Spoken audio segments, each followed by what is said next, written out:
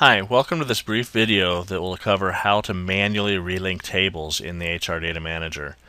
There's already a video posted on how to map the front-end HR Data Manager application to the back-end file, let's say on a network or whatever location it may have been moved to. But in some cases, we've run into an instance where there's an issue with that, and it has to be manually done through the Microsoft Access interface. This will only work if you have the regular purchase version of Access 2007 or Access 2010, either purchased individually or it comes with Microsoft Office Professional and above.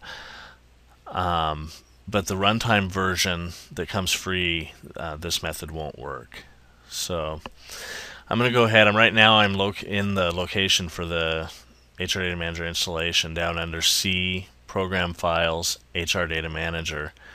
It's Program Files x86 because I'm on a 64-bit machine, and it's possible on yours that it just says Program Files, but that's the default location for the HR Data Manager installation. I'm going to go ahead and click once on hr_data_manager.accde. I don't want to open it yet. I just want to click it to select it. This is the file that is opened when you click on the icon for the HR Data Manager. This is where it points to this file right here.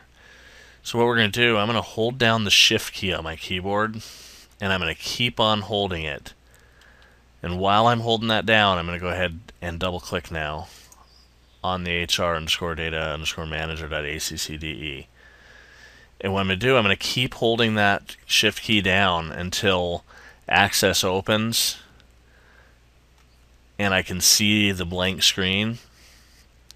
Then I'm going to go ahead and let the Shift key go.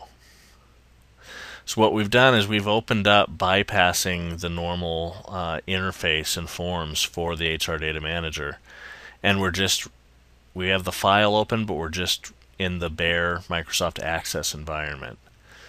So I'm running Access 2010 here, and for Access 2010 I want to go ahead and select External Data. If you're running Access 2007, you'll want to select Database Tools. So for me, I'm going to go ahead and select External Data. And whichever tab you selected, what we're looking for is Linked Table Manager. So if you go ahead and click on that, it brings up Microsoft Access's built-in Linked Table Manager. And we want to click the Select All button. And then we want to come down and check the checkbox that says Always Prompt for a New Location. You can see in here right now that all my tables are mapped to a location on the C drive. So what I'm going to do, I'm going to select OK.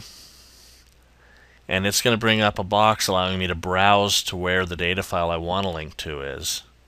And in this case, I'm going to go out to my network, my S drive, and select the HRDM data file that's there. In your situation, it may be in a different shared location depending on what you're set up with from your IT department or where your network share is. I'm going to go ahead and say Open. And now this step may take a few minutes because it's going through and relinking all the tables. If you look at the bottom of the screen, you should see a little progress bar and it says refreshing linked tables. And again, how long this depends in large part on your network speed, computer speed, and all that. The idea at the end is to get this message we just popped up with. All selected linked tables were successfully refreshed. And we can go ahead and say OK and close. And then we can actually exit all the way out. And then using your regular icon, you can go ahead and launch the HR Data Manager. And you should be able to verify that it's now linked to the new location. Thank you for listening to this brief video on how to manually relink tables in the HR Data Manager. Have a good day. Thanks. Bye.